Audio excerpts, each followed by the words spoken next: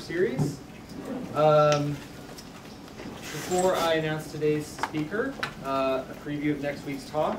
On next Monday, it's the 9th, and we're going to have Professor Katerina Semendesheri from the UC San Diego Department of Anthropology. Her talk will be entitled Neuroanatomical Perspectives on the Evolution of Mind. And without further ado, I'd like to introduce Professor Steve Neuberg from Arizona State University, Department of Psychology. And Steve is going to be talking to us today about a functional affordance-centered model of person perception, prejudices, and social interaction, taking into account life history and ecological considerations. I apologize for the title. Steve. Is it too loud?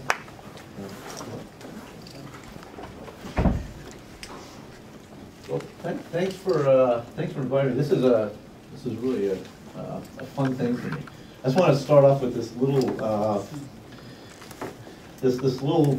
piece, written by Kafka, which Gibson quoted, which then MacArthur and Barron quoted, which is where I discovered it back in my very first semester of graduate school in 1983, a paper they wrote about ecological approach to person perception. Sort of building off of James Gibson's, of his ideas he was developing about vision. I love this quote. At the time, I actually very much disliked the paper. So go tell. I mean, that's a big mistake where if I ran a new graduate student. Fruit says eat me, water says drink me, thunder says fear me, and woman says love me. The idea here has to do with affordance, that there are things out there in the world that afford certain value for us. As I was thinking this morning about this talk, I was thinking about the affordance value that you guys are providing for me right now. And I like to think about affordances in terms of threats and opportunities. And from talking to one of the great things about being here is how multidisciplinary this group happens to be, and that provides its own kinds of challenges in terms of thinking about talk. And I've been playing with this for around the last 3 days, and I've had conversations with Dan and some other folks yesterday, and I'm throwing stuff out and I'm putting stuff back in, and restructuring the whole thing because I want to be able to take fullest advantage of the opportunities that you guys pose, and especially towards the end of the talk today, I'm going to be moving into territory that I'm very much a novice in, and I'm very much looking forward to your feedback on some of those ideas that I'm starting to play with. Just to give a real quick overview, I think about person perception as affordance management. In fact, I think about all behavior as affordance management, and I'll tell you a little bit more about what I mean by that. Whoops, that was not the right thing to click. What I'm going to spend a good chunk of my time, most of the time today, talking about is sort of applying an affordance management view to be thinking about intergroup relations, social categorization, and the idea of prejudice, and in particular what the implications of an affordance management kind of approach to be thinking about prejudice, what those implications are, and I think they're actually, I think they're extremely important.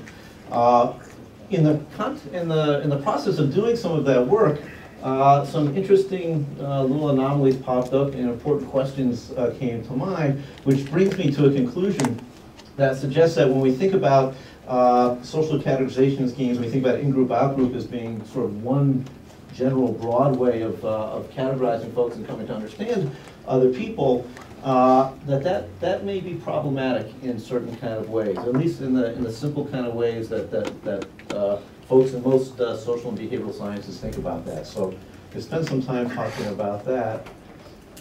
And some of my thinking brought me to the point of wondering whether what behavioral ecologists think about when they're thinking about life history may in fact be useful for helping me solve some of the problems of understanding how it is that we think about in-groups and out-groups. So that's sort of a gross overview. All right. Person perception as affordance management. We don't really need to talk about this here, but ultimate goal of reproductive fitness, but it's not all just about having sex. That is, in order to move towards enhanced reproductive fitness, we have a set of more what you might think about as penultimate or fundamental motives. My colleagues Doug Henrich and I, and we've actually been doing some recent work with Mark Schaller and Vlad Grushkevich's on thinking about what these fundamental motives might be, and in fact how they may be related to each other. Some of you here from psychology or who know about Maslow's sort of needs hierarchy. We've recently been thinking about how one might reconceptualize a needs hierarchy from a functional perspective, a developmental perspective, and in a more sort of immediate, proximate information processing and kind of perspective as well. And in general, the ideas here, I'm not going to really go into this, but you can think about these more fundamental motives. Motives having to do with self-protection and disease avoidance, having to do with social affiliation, status, getting esteem from other folks, mate acquisition, mate retention, and parenting. As sort of fundamental life tasks, domains of tasks, goals that humans have with the larger aim of enhancing reproductive fitness. Okay.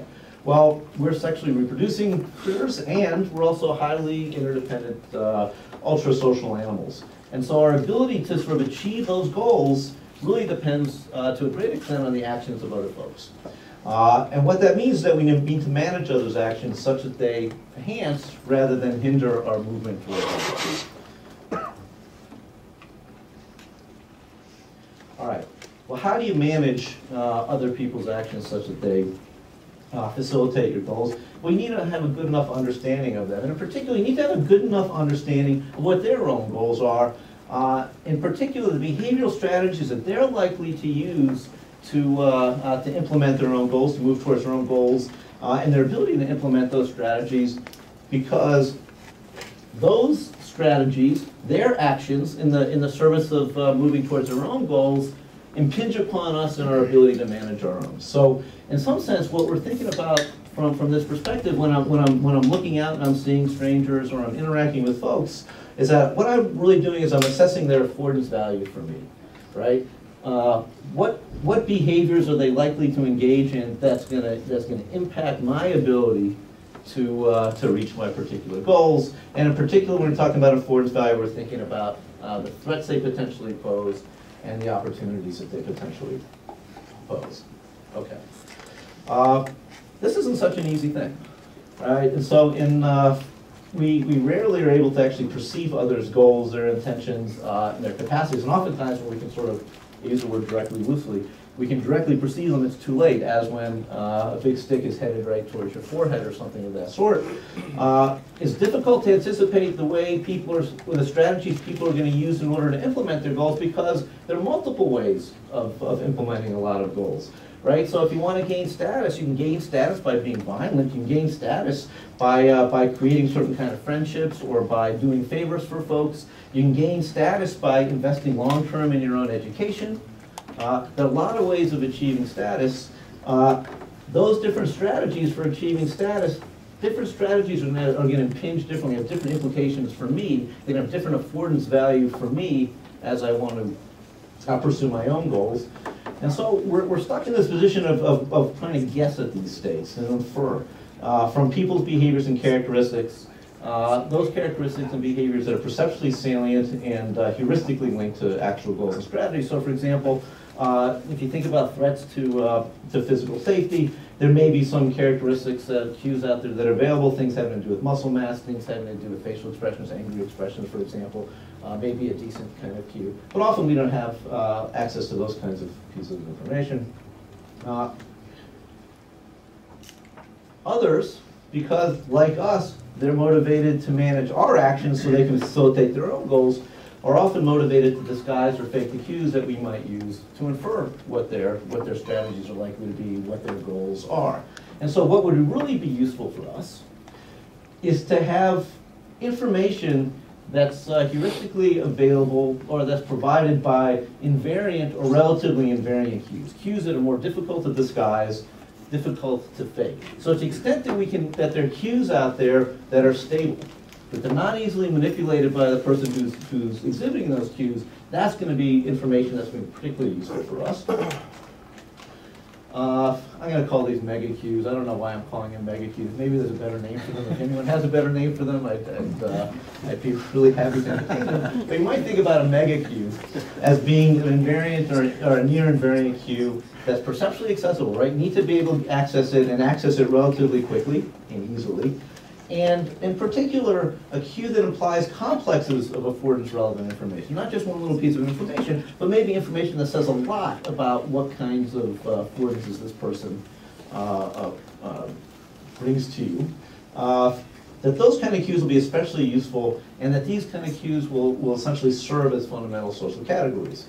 I'm going to talk about a few of them today here, too, that I'm not going to talk about today unless the questioning sort of brings us there. One, you might think about morphological abnormality, right? So individuals who are abnormal in certain kinds of ways, asymmetry, missing limbs, different kinds of physical characteristics. They're sort of invariant, but they don't change a lot, right? That would be different than, say, someone who's sneezing, right? That's clearly important information and very useful information to have, but that's sort of not a mega cue in the same kind of way. Well, these kind of abnormalities, they carry heuristically, and by heuristically, I mean probabilistically, valuable information, for example, regarding disease transmission, genetic quality, ability to perform certain kind of tasks, the likelihood that maybe these people would be dependent on me, likelihood to free ride on me because of those dependencies and things of that sort. We can go into this more later if you might think about kinship related cues markers. It's also carrying heuristically valuable information regarding people's willingness to invest in you, your obligation to invest in them as a cost, eligibility as a mate, right? Typically the answer to that is, probably not, and the like, right? So here are two classes of sort of mega cues that are useful for social categorization. We ought to see people using these a lot. And in fact, I think they do. What I'm going to be focusing on today, actually the two others I'm going to be focusing on, or things that look like two others but are really one other. I'll be focusing on a little bit later, but for now, I want to talk about this idea of outgroupness. I'm going to be a little loose here about coalitional versus cultural. I had a long conversation with Dan the other day, and people from different disciplines seem to use these words a little differently. I tend to be thinking about coalitional groups, my coalition, other coalitions. I think yesterday, Christina used the word ethnic to refer to something that might be more similar to what you were talking about as cultural, sort of cultural groups. And maybe those are larger groups. You're not necessarily acting coalitionally with them at any time, but maybe they're sort of coalitions in waiting or something. But I think for my purposes now, those kind of distinctions aren't going to be all that important. But the idea of someone being a member of a meaningful outgroup, well, that carries heuristically valuable information as well. For example, regarding the likely trustworthiness of that person towards you, they're not invested in you, they don't have a history with you. The likelihood that exchanges are going to be fair, the ability to socially coordinate with them, the extent to which they may pose physical dangers for you. Again, they're not invested in you and their welfare. They may want stuff that you have. Likelihood of disease because they may be carrying different kind of pathogens than the ones that typically are populating your own body and the like. This in-group, out-group kind of distinction is really seen as a key construct in most of the social and behavioral sciences, different disciplines. And in my field, social psychology, it's really been one of the focal challenges. I mean, people have been doing research on in-group, out-group relations since the, really focused research since the 1930s. And scattered research before that as well. And if you look in social psych journals, probably around a third of anything in there has to do with in-group, out-group relations. Out of all the things in social behavior, it's a very important. Well, I'm not sure that this in-group, out-group distinction is nearly as useful for understanding people's social behavior, perhaps, as we've been thinking all along. At least thinking about the in-group, out-group distinction as most researchers conceptualize it, and you'll see what I mean by that as we move along. Okay. In particular, thinking in terms of affordance value, I think forces us to go beyond thinking about in-group, out-group. And that this has really critical implications for understanding prejudice and discrimination. So I'm going to spend some time talking about some of the data that we have samples of data we have about this, and just to show the usefulness of an affordance kind of approach for better understanding prejudice. Well, sort of an underlying assumption, I'm not sure anyone actually, any particular approach said this explicitly, but an underlying assumption of sort of traditional ways of thinking about in-group, out-group is that out-groups are sort of out-groups, out-groups. We're thinking about the in-group, and then there are out-groups out there. But from my perspective, what that would mean to say that out-groups are out-groups would be to say that they afford us similar threats and similar opportunities, right? Because from what I'm interested in how someone else's actions are going to impinge upon me, and therefore my ability to sort of effectively pursue my own goals. Well, different outgroups potentially pose qualitatively distinct threats and opportunities. Different threats and opportunities. Members? Okay, that's one of the late night kind of things that didn't get fixed in editing. Different outgroups, they potentially pose qualitatively distinct threats and opportunities, and we'd want to know this because different threats and opportunities require different responses from us, right? Someone who may be threatening my physical health via disease, my response to that person is going to be very different than someone who's taking something from me versus someone who's potentially attacking me and the like. It's not just good enough to say this person's an outgroup member from an affordance perspective. It's important to know exactly what the threats and opportunities are that folks are pursuing. All right. So prejudice is an affect, as typically conceptualized. It's typically defined as an attitude, typically a negative attitude, negative valence, negative feelings towards a group or towards that group's members. Okay. Well, I'm not a big fan of thinking in terms of affect in terms of valence, sort of good, bad, positive, negative. I think a functional approach to be thinking about affect, I had an interesting conversation with Matt, and maybe we'll follow up on this later, that a functional approach really needs to be thinking in more specific kind of ways, and I much prefer thinking about affect in terms of emotions. Fear, disgust, anger, sadness. Emotions are functional. They interrupt ongoing activities and draw attention to specific goals when these goals have been jeopardized. So you may be walking down the street thinking about, going and meeting a friend for coffee, and all of a sudden here comes a truck barreling down at you, and one of the things that happens is that your emotional system sort of kicks in, and you're not thinking about this time you're spending with a friend, you're now thinking about something else, right? So emotions serve this interrupting kind of function and reorienting. And they also facilitate the activation of functionally appropriate responses. And the physiology of emotions are likely to lead to these kind of responses versus those kind of responses and the like. The really important thing to be thinking about in terms of emotions is that different emotional alarms sound in response to different threats. They energize distinct syndromes of cognitions, motivations, and action tendencies. So, you perceive physical danger, and what you experience is what we call fear. And fear energizes escape, sometimes under circumstances where you can't escape, fight as well, but typically it energizes attempts to escape. In contrast, we confront something we perceive as being an obstacle to a goal, a taking of something of value from us, for example. We feel angry. We don't feel afraid unless the taker is right there and also is threatening us in some kind of way, but we feel angry, and that anger tends to facilitate aggressive action tendencies. We see something as contaminating, we experience disgust, and that leads to avoidance, rejection. We can think about people have done interesting research on both physical contamination, pathogen kind of contamination, as well as moral contamination. And sometimes we can actually differentiate moral and physical disgust. But the idea here, again, is that you've got very different kind of responses to different kinds of threats, and emotions are mediating those responses. The other thing here to point out is that if you're thinking about negative affects, fear, anger, and disgust are all negative, right? They'd all be classified as negative. And yet, the experience of them is very different. The display is very different. The behaviors that are consequential to them are very different as well. Thinking about negativity and positivity just isn't all that useful. All right, so now we come back to this idea of thinking about in-groups, out-groups. Well, to the extent that different groups are perceived to pose different threats, what this framework would say is that they should elicit different emotions. While the traditional conception of prejudice is as a generalized attitude, simple valence. And that's therefore problematic, right? From the affordance perspective, from the distinct emotions perspective, instead of a prejudice, negativity, right, there should be multiple qualitatively distinct prejudices, right? So I should have different prejudices towards folks, groups of folks, who I see as being physically dangerous, and those that I see as being diseased, and those I see as being taking things from me, say, right? This general notion of just negativity doesn't really buy much from a functional perspective.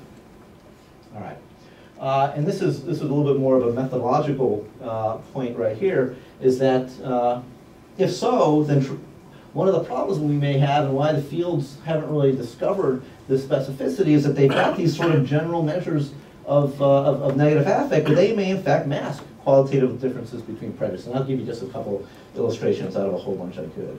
So I'm just gonna, we've got tons of data. I'm just gonna pop this one up because this is the easiest one for you guys to access if you get interested. This is work with Kathy Cottrell, Janessa Shapiro, who's over in the psych department, has also done some of this work with me too. European American students, very simple. We give them a survey and we ask them to report their perceptions of the threats posed to American society. We've also done this threats posed to people like me. Same kind of pattern, same kind of underlying psychology. And in this case, we've got 9 different groups, and we asked about the feelings towards their groups. I'll expand on how other data go beyond that. In this particular case, these 9 groups, African Americans, Asian Americans, Native Americans, Mexican Americans, activists, feminists, gay men, fundamentalist Christians, European Americans, and non-fundamentalist Christians. Our subjects here, again, for this particular study are European Americans. We measure a whole range of threats, including a sort of general notion of threat, but also safety, economic resources, health values, reciprocity.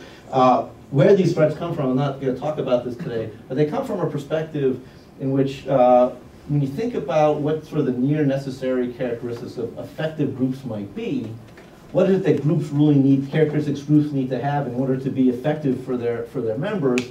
From that, you can draw some inferences about the kinds of things that would threaten the effectiveness of groups. And so we could go into this at some point, but that's sort of where we generated these different kind of threats.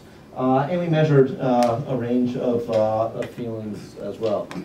General prejudice, general affect, as well as specific emotions. And I'm not going to talk about all of them here. Okay.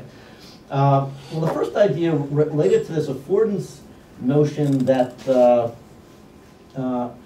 that you can't just think in terms of in-group, out-group, is that we would expect different groups, different out-groups for our subjects to perceive different patterns of threat emanating from these other groups. And again, as a methodological point, just thinking about threat in general, why that would be inadequate as a way of thinking about in-group, out-group. So here's just one example. I mean, I could throw tons of that. I'm throwing this one particularly out because the equality on general threat is just so sort of nice and perfect, so it makes for a nice picture. But you have to trust me on this. We find these patterns all the time. So here's just looking at 2 different groups: African American and fundamentalist Christians. Again, these are our Euro-American subjects. If we ask them, and all these numbers, by the way, this is sort of subtracting out their views towards their own group. Doesn't make a difference analysis-wise, but it's just easier to put them all on sort of on a scale. People report different kind of threats at different sort of magnitudes. So, well, what do our Euro-American subjects see here? They see African Americans as posing a greater threat to property and to safety, and they pose fundamentalist Christians as posing a way greater threat to values. Right? And so here we've got this idea, and all the simple point I just want to make right here is just that different groups are seen to pose very different threats, and that may exist even when the groups are seen as equally threatening in general. Okay, that's the only point I want to make right here. Oops, why do I keep doing that? Oops. All right. Well, if groups pose different kind of threats, they should also elicit different profiles of emotions, and that these differences, again, the argument I'm making, likely are being masked by traditional measures of prejudice. And so here's just another example from the same data set. Prejudice is the same between, this is gay men and Mexican Americans. Again, I selected them just because this is nice and close and makes for a nice picture. But again, we have this all over the place across something like 50 groups that we've studied over the years now. well, we see relatively same amounts of anger that our Euro-American subjects have elicited by these two groups, but gay men are eliciting a lot more disgust, and Mexican Americans are eliciting a lot more fear. Right? So again, different affective patterns, different emotion patterns for groups that nonetheless people report being similarly prejudiced towards. The specificity is important. All right. Tons of examples of this, of qualitatively different threat and emotion profiles for different groups. The idea here, one of the big, is that different groups have different affordance values, and we'll come back to what that really means in a broader theoretical way. Numerous examples of this differentiation being masked by gross measures of threat and prejudice. This is really important. So this is a functional perspective, right? So the idea here is that threats should be leading to emotions, which then should be leading towards behaviors, right? Because the behavior is what you do. That's how you deal with the threat, right? So the behavior is really important. Well, so it turns out that our emotion profiles are beautifully predicted by our threat profiles in an exact sort of functional analysis, exact way you'd expect based on what sort of theories of emotions and the like. It's too complicated to present all those data here, and I want to move on. Behavioral, this is from a different study. If we look at profiles of behavioral inclinations, right? So we ask people about things like ranging from sort of policy preferences they have, but whether they want more police on the street, whether they keep the lights on at night, whether they wash their hands after shaking hands with a gay man, whether, I mean, all sorts of kind of things where you've got behaviors that seem to be functionally related to the threat as perceived. With gay man, the threat there being a disease threat, which pops in folks' heads. The profiles of these behavioral inclinations are predicted beautifully by the threat profile, mediated by the emotion profile. So what we have here is this logic, right? Perceived threat, certain patterns of emotions that are functionally relevant to the extent that they're actually driving behavioral inclinations. Controlling for threat perceptions, there's almost no remaining impact of groups on emotions, right? On the prejudices, right? This is sort of interesting, right? From this perspective, so if you run these regression analyses and you try to predict independently the ability of the threats to predict the emotions versus the different groups themselves to predict, once you pull out threats, there's nothing left. There's nothing left. And it's, of course, it's asymmetrical, right? So groups, the effective groups, when you look at it in a zero-order way, entirely disappears when you think about threats. It's almost as if groups, the labels we have for these other groups, are really sort of carriers for these affordances that the individual members or the groups on the whole are seen to pose to you. There's nothing really special about groups per se. This also has, I'm not going to talk about this today unless it comes up later, we can talk about it.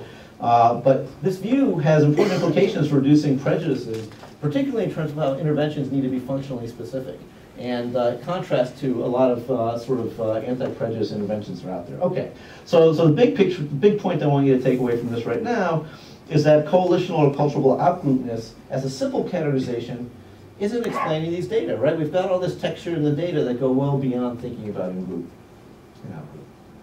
Okay.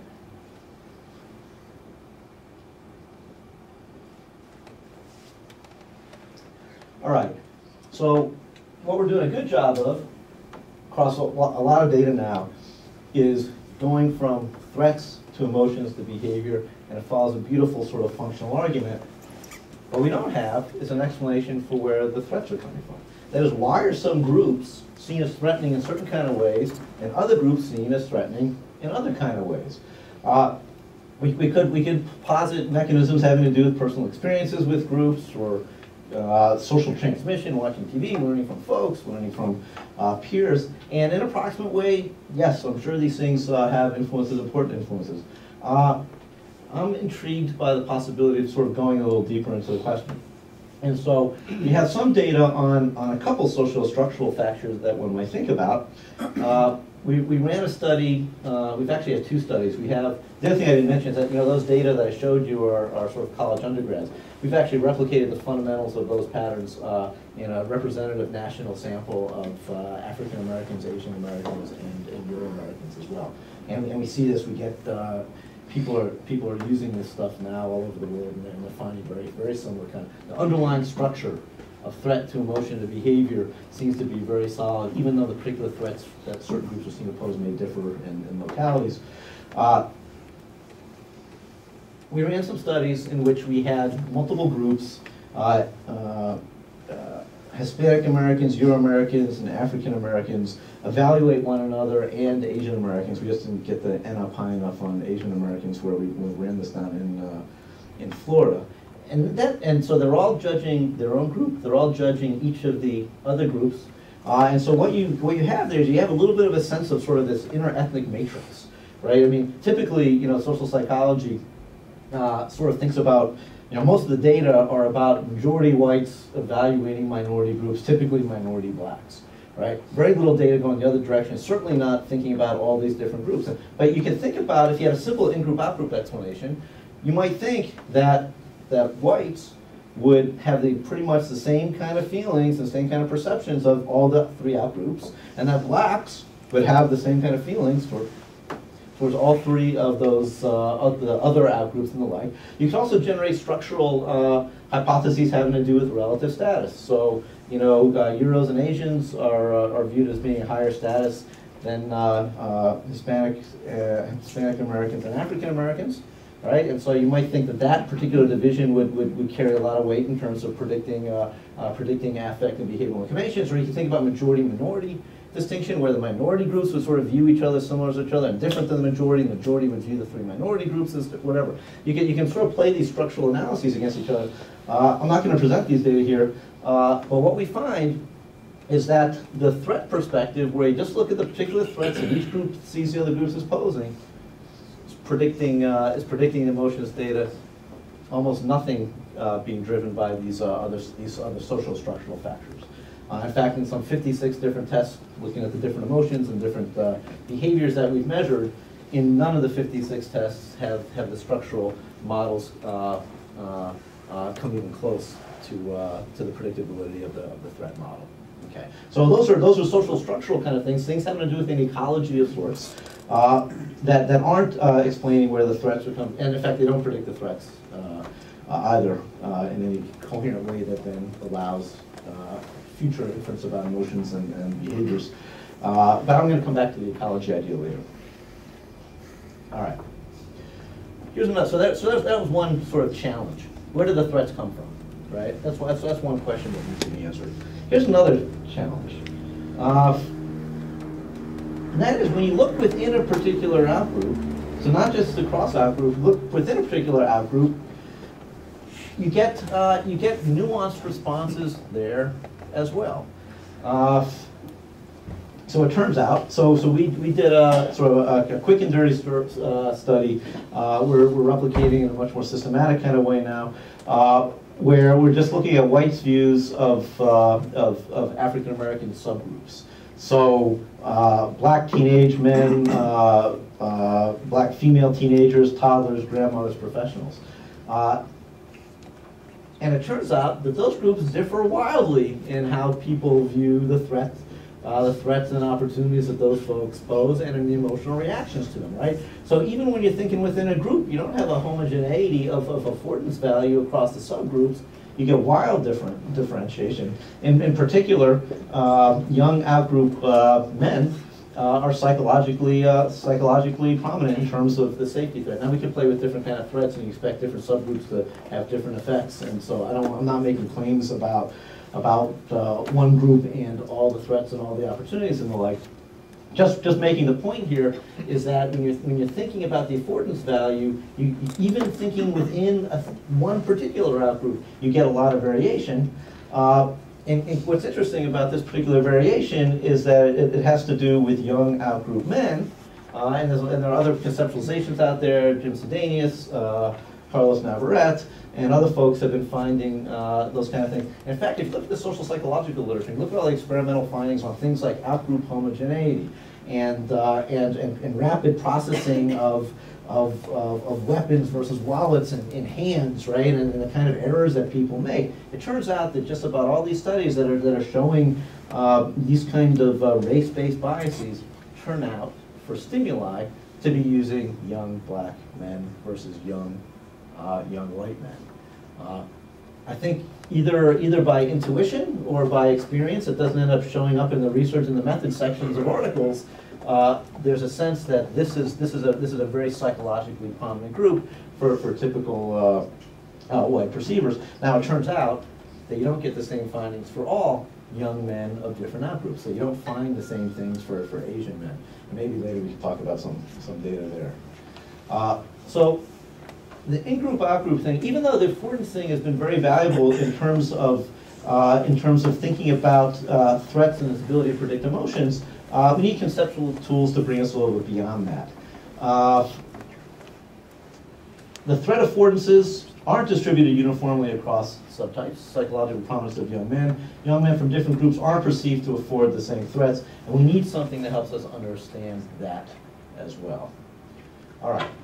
So this is where I hope you guys help me a lot. As I was thinking about this, and particularly thinking about this idea of young outgroup men and why they're so psychologically prominent, I started thinking about sex times age categorizations, right? Young men. And I admittedly have an impoverished understanding of life history theory, but my understanding of life history theory is that an awful lot of importance is placed on gender by age, what the life tasks are of folks, primarily as a function of their gender and age, and as they're moving on through, and in fact, in terms of how this relates to whatever the local ecologies are.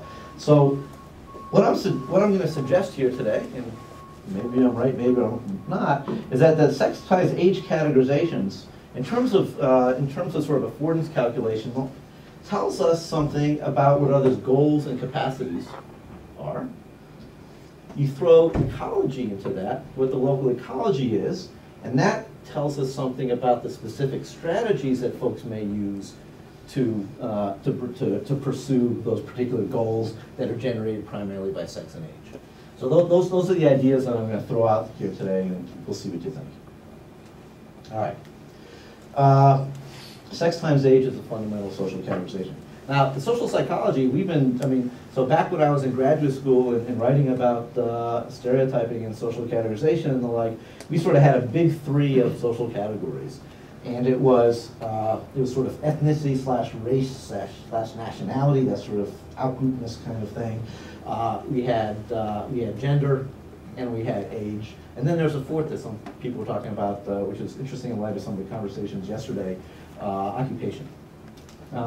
That sometimes might in fact serve as a similar kind of sort of fundamental grounds for useful social categorization. Well, there wasn't much of a besides the fact that, sex and age are really sort of obvious and perceptually available, there wasn't a whole lot of good theorizing about why in fact these might be really important.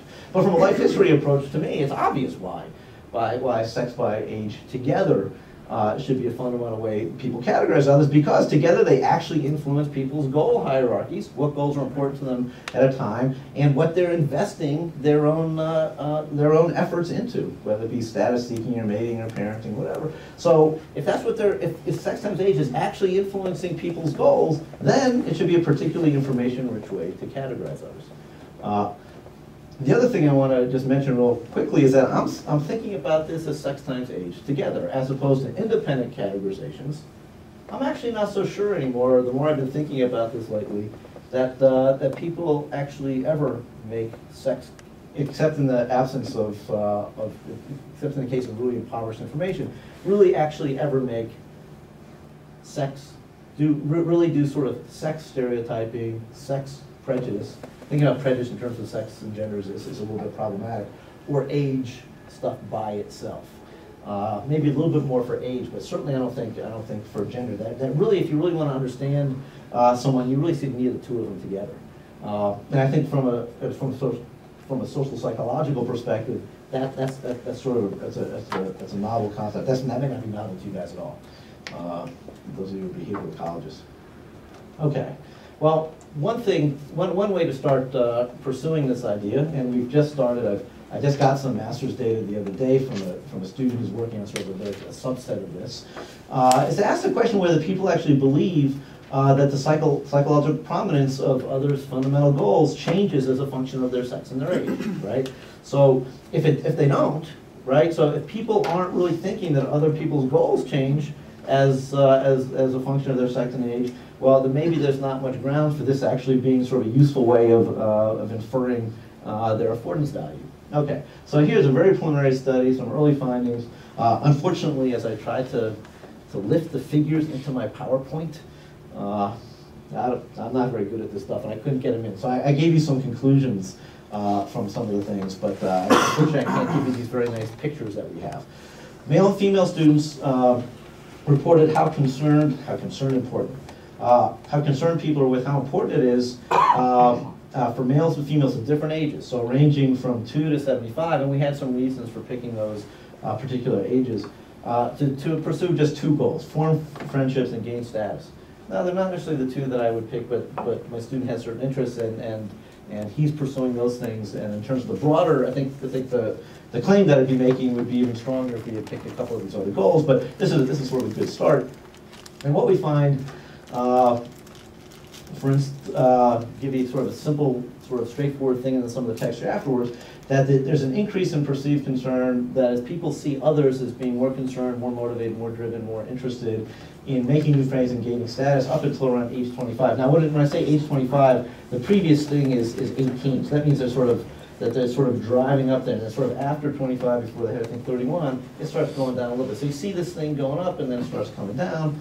Well, in terms of thinking about making friends, you see a huge jump between 2 and 8, right? At that point, there's at least the theory that our people, that our subjects have, participants have, that making friends becomes a really important goal around there. 2 to 8, you get a big thing, and then at a later age, between 8 and 18, status starts becoming. Okay, well, that's something that one might think about in sort of a life history kind of way, where sort of different kind of goals are becoming differentially prominent at different ages. And then we start seeing some sex differences here as well. I think the sex differences are particularly much greater if we're looking at some of the other goals in these 2. From 8 on until 85, women are perceived as being more interested than men in making friends. From 25 on, men are perceived as more interested than women in gaining status. And you guys who know the anthropology of this might know how well those particular perceptions. So when it really says from 25 on, it really could be anywhere from after 18 on, given because we don't have a perfectly continuous scale that we have been responding to. About how well this actually represents sex differences in different kind of goals that folks actually have out there. All right, I don't want to reify the particulars of these numbers and these whatever, but the main point here is that this is preliminary evidence, and we're now in the process of gathering across a wider ranges of goals, preliminary evidence that people have beliefs about others' goal trajectories across the lifespan, and that these trajectories in fact differ by sex, by age. Okay. All right. Related findings from another preliminary study. This is actually the study where we looked at the different subtypes of African Americans and Euro Americans, different sort of sex by age combos. Age by sex predicts white threat perceptions of other whites. So if you think about the group, the subgroup that's seen as being most threatening in terms of safety in this case, towards whites, it's young men. Right, so it's young men. And in fact, if you look at the overall pattern of the theory that our white subjects have of the different dangerousness of African Americans along these different age by sex groups and Euros, it's the same pattern. In fact, the age by sex combination in terms of predicting threat carries so much more of the variance than in fact the in-group out-group status does. In fact, the only place. Do I have that here? Yeah. So the only place actually where we see any kind of anti-black threat perception, and in this case fear as the emotion, in these differences in these categories, is at the point of young white versus young black males. Right. In fact, our white undergraduates have way more respect for black grandmothers than they have for white grandmothers. Right? And so what you see again is sort of this focusing at this particular place, this particular age by sex place of this particular prejudice. Well, so the sex times age thing, in my mind, is starting to help us understand some of the variability within an outgroup and why you'd have different sort of threat and opportunity affordance values that vary within outgroups. Well, maybe that's largely sex times age. Now there are other kind of subtypes that don't differ by sex and age, and you may need other mechanisms, but I suspect that the most important ones actually have to do with sex and age. Well, does this mean that outgroups are an unimportant categorization in the face of sex and age? And the answer is no. And the reason is because we still find that outgroup effect at that point. And the question is why? Where's that coming from? So sex by age isn't capturing it. Outgroupness by itself isn't capturing it. Well, sex times age gives us information, I'm arguing, primarily about others' goals, which is useful for assessing affordance value. It can't explain the outgroup effects or nuances. Actually, I just said this. It can't explain why young black men are seen by our white perceivers as more threatening than young white men. Why young Asian men are not seen as more threatening. I haven't presented these data here. We've got a lot of different kinds of studies that show that all these effects we're finding with white subjects looking at young black men, we don't find with young Asian men. Even when these young Asian men, we put English expressions on their faces that might instigate perceptions of threat, we just don't quite get the same thing. And we still need to explain why sometimes it turns out that people actually view outgroups more favorably than in-groups. And so if you look across studies of different sort of beliefs about different ethnic groups and nationality groups around here, around the world, every once in a while, you'll see that Americans like Swedes better than they like Americans, or like Canadians better than so sometimes you see that there are more positive affordances associated with outgroups than the in-group as well, and you need to explain that in some kind of way too. Okay. Well, sex by age tells us about goals, but maybe it tells us less about the strategies that people are going to use to pursue those goals. And we care more about the strategies because the strategies are behaviors, and the behaviors are what confront us and therefore impinge upon our ability to pursue effectively the goals that we happen to have at the time. Well, there are multiple strategies available for reaching pretty much any goal. And so what would be useful to know is that what determines which strategies others actually select. What determines the strategies that people use? Because if you had a theory in mind about the strategies that people are likely to use, then that's very useful grounds for understanding, being able to manage others' actions. Well, my novice reading of life history theory is that it's really about how physical social ecologies constrain behavioral strategies. Now, if that's way off, you'll tell me later. And so maybe it's a useful thing here. Okay. Well, if it's the strategies that people use that define their affordance value, and we want to predict those strategies,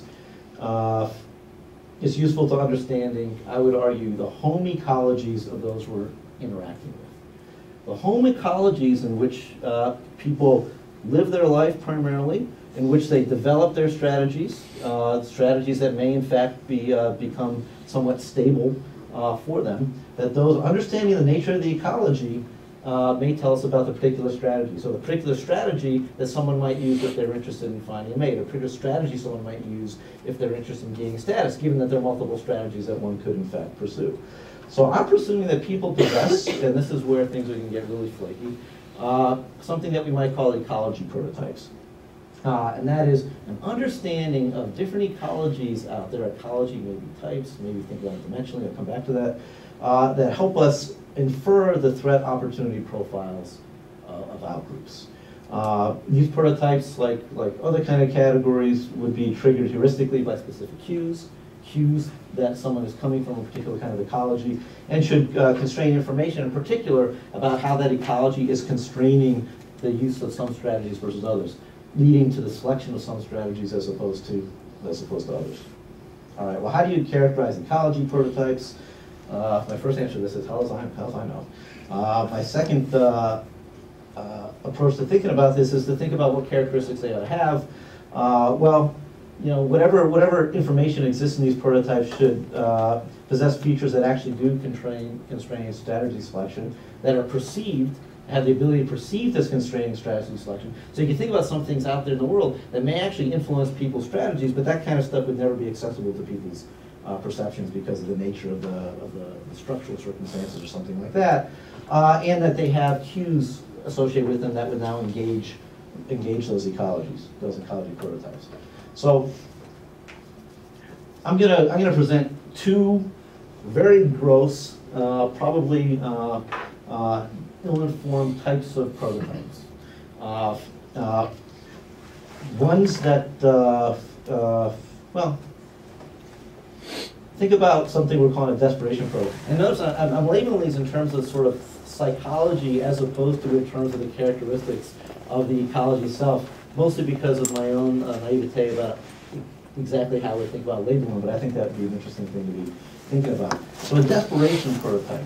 A dominant ecological feature of such a thing, maybe one lives in an ecology where the resources are very scarce, their availability is very unpredictable, and its access are distributed unequally. So I'm stealing maybe some of the things that I talked with you about earlier, and if I misrepresent you, I'm sure you'll let me know later. So really we're talking about sort of ease of gaining important resources. What's the strategy constraint of such environments? These kind of environments encourage high risk, bold, and present-oriented kind of behaviors. We can think about how that might get applied to a particular kind of goal. So for example, male status seeking of a particular sort of young male kind of age. It may increase the likelihood that violent behavior is seen as a useful strategy or important, or maybe one of the ones that are left available to access resources. It may be related to conspicuous display of acquired goods. I'm trying to remember the label that you had for that.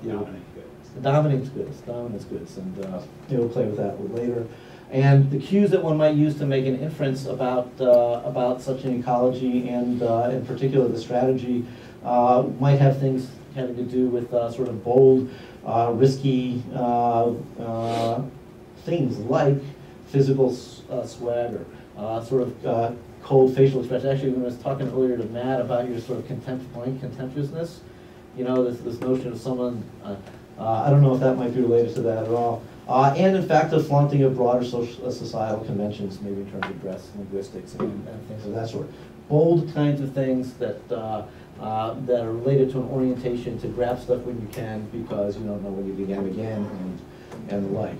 Well, the affordance value for others, from folks maybe coming from this particular ecology, might have to do with physical safety and property threats. Okay, let's think about the hopeful prototype, right? Sort of the opposite in some ways. So resources are sufficient, predictably available for the long term, and accessible, and maybe in fact are distributed according to effort, right?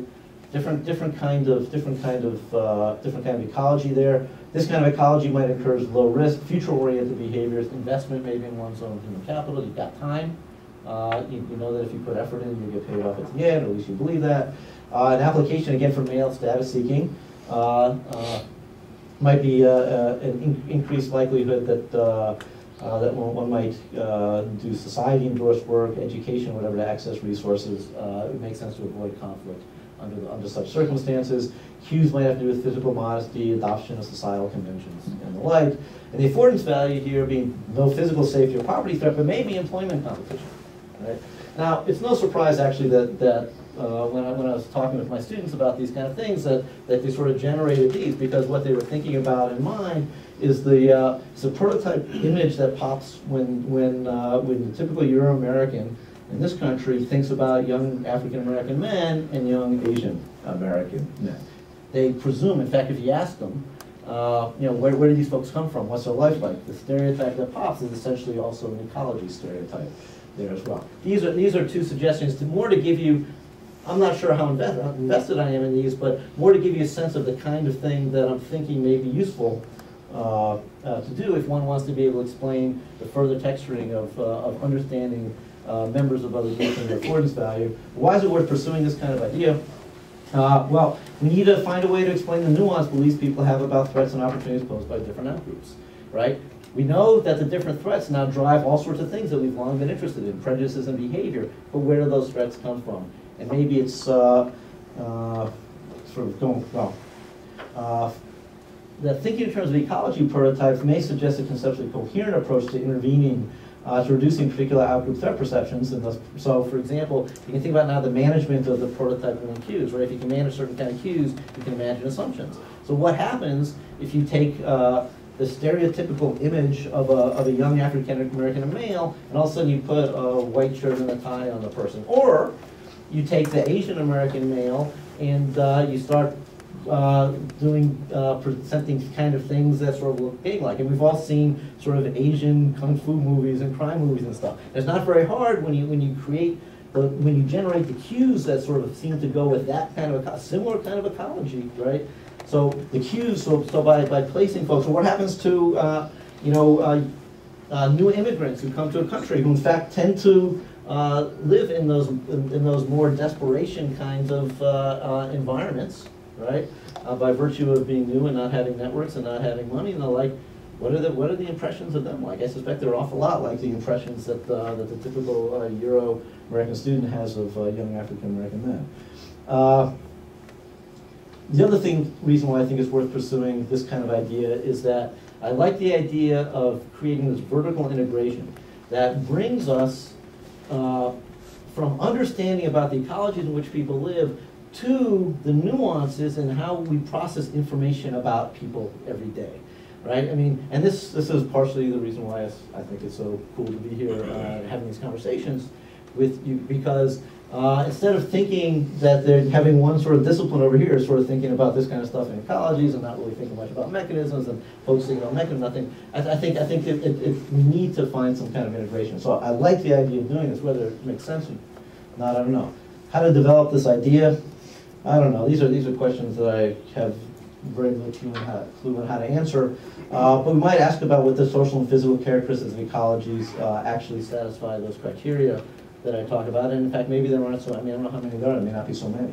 And how many prototypes actually are there? I mean, if you thought about it, a behavioral ecologist who thinks about other kind of animals, how many different ecologies really are sort of functionally important for driving behavior? I mean, maybe it's really a limited set. Does it make sense to think about ecologies in terms of types, or maybe there's some dimensions that are just useful to be thinking about? How are they acquired? Are these ecologies just learned whole? Are there seed structures that exist in the mind that now sort of take sort of culturally provided input to fill in some specific content? Maybe we infer them by placing ourselves in a perspective-taking kind of way and thinking about how we would be under those circumstances. I have very little clue for this. Last closing comments. I think it's very useful to think about person perception as affordance management. But again, I think it's useful to think about everything in terms of affordance management. It's really been effective for understanding the nuances of intergroup stereotypes, prejudice, and discrimination, as well as social cognition more broadly. And actually with Doug Kendrick and Mark Schaller and some of our students, we have a whole line of research that really looks at early stage cognitive processing and how these different fundamental motives alter the way we process complex social environments having to do with people of different ages and races and sexes and facial expressions and the like. Very nuanced kind of findings that this kind of approach, affordance-based approach, is really valuable for. I think that our understanding would be further enhanced by incorporating some of these ideas from life history theory, although I'm not sure I'm doing it right, and maybe I'm wrong. And the bottom line of what I think would be sort of nice to have is to understand something about sex by age by ecology as it drives perceptions of threats, which now drives emotions driving our social behaviors. So thank you very much, and I appreciate any kind of help I can get.